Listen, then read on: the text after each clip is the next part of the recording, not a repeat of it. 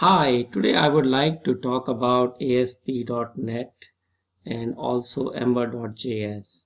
So I'm sure you have seen how to create single page applications using different frameworks.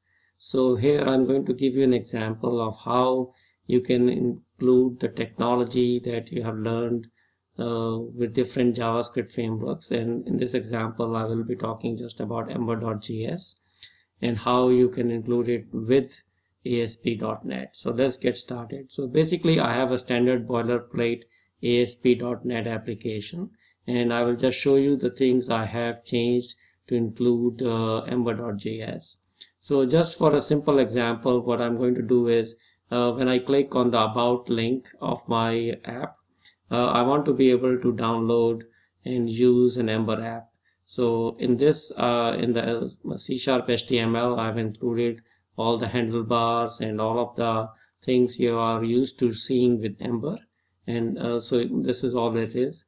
And here I'm including my app as well as Ember.js and everything else. In terms of the JavaScript code, the app.js essentially has some of the routes defined, the standard routes that you would see in an example.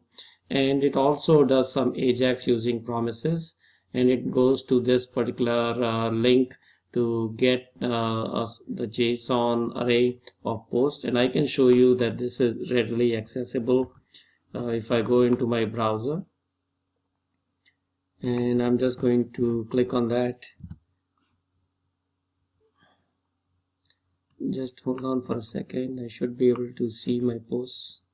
So here you can see the JSON post, and that's because I'm just running a little HTTP server with cores turned on so I can get my post. And I just showed you that because this example does use that.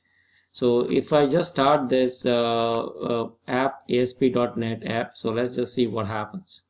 So once this ASP.NET app is just coming up, you can see it has the standard boilerplate menus and everything else. And I'm going to turn on the inspect so you can kind of observe it a little bit more as to what's going on. And here I have the Ember extension turned on.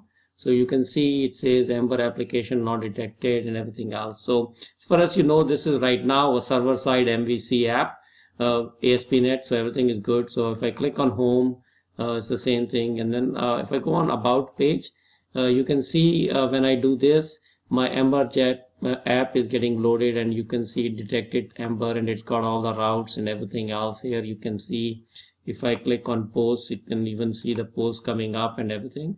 And if I click on contact, you got something else. And if I click on about posts, see here you can.